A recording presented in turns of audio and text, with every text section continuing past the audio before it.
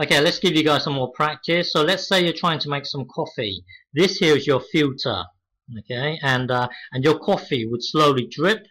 The rate at which it's dripping is 10 inches cubed per minute. So this distance here is 8 inches. This here is 4. The height is 4. This is blah blah blah. When the level here is dead on 6 inches, when it's dead on 6.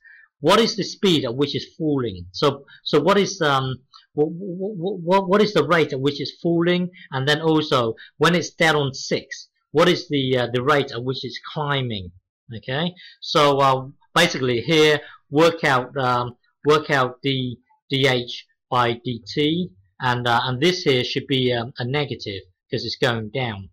Okay, and then when it's dead on 6 here, what is the rate at which it's climbing? So dh by dt. Here it should be positive because it's gaining in height. Here it's losing in height, so it should be a negative. Blah blah blah. Find dh by dt for both when the height is dead on 6 inches. Okay, so press pause and have a go. Okay, so to do this here, use this technique that we used in one of the earlier videos. This here, this bit here is quite confusing, but hang on, let's try and understand what's going on here. We've been given the dV by dt, which is this thing here. This is a change in volume over a period of time. So we've been given the dV by dt. Now we want to know. We want to know dH by dt. We want to know the change in height. So try and understand what's going on here. The thing that connects everything together is the volume here. Okay, but the thing is, we want to know dH by dt. So in a way, we've been given V, which is dV by dt here.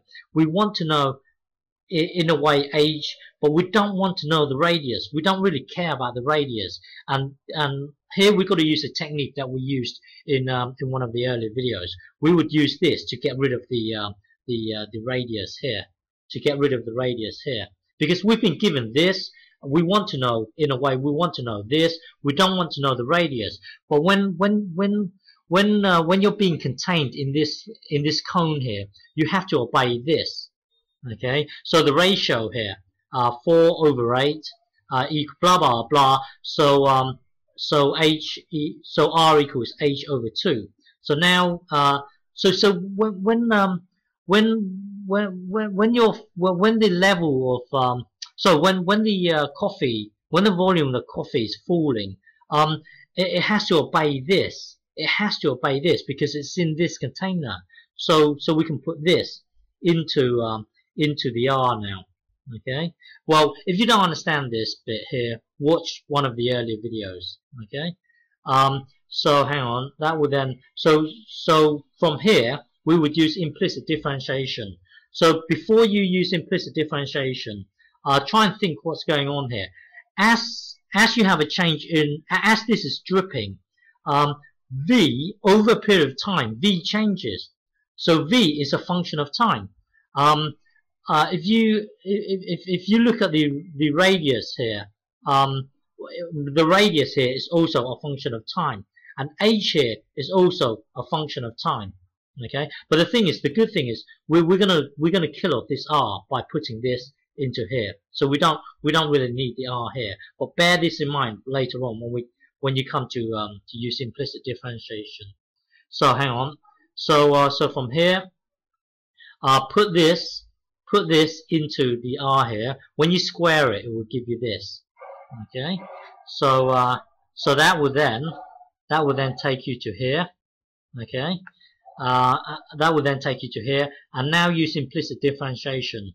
So because v is a function of time, because if you look at this scenario here,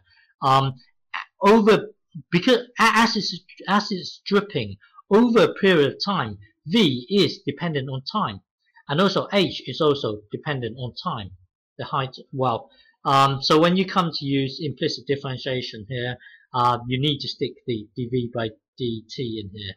and then differentiate the h, blah blah, that will give you this.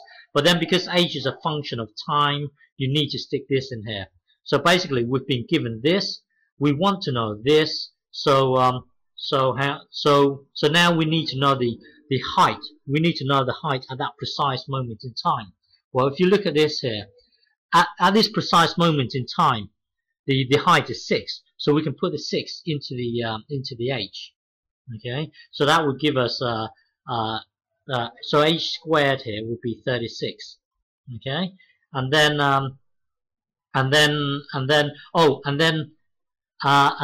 dv by dt,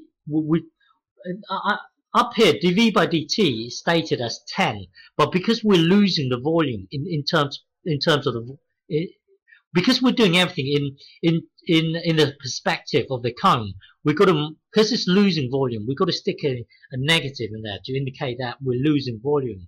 So when you're here, we know that it's losing volume, so minus 10. And then h, we know at that precise moment in time, which we wanted to know, would be when h is 6. So put 6 into here, that will then give you this. And we want to rearrange it so that dh by dt is a subject. So that will then give you this. And then divide both sides by this. So dh by dt is given by this. Okay. I will continue in the next video.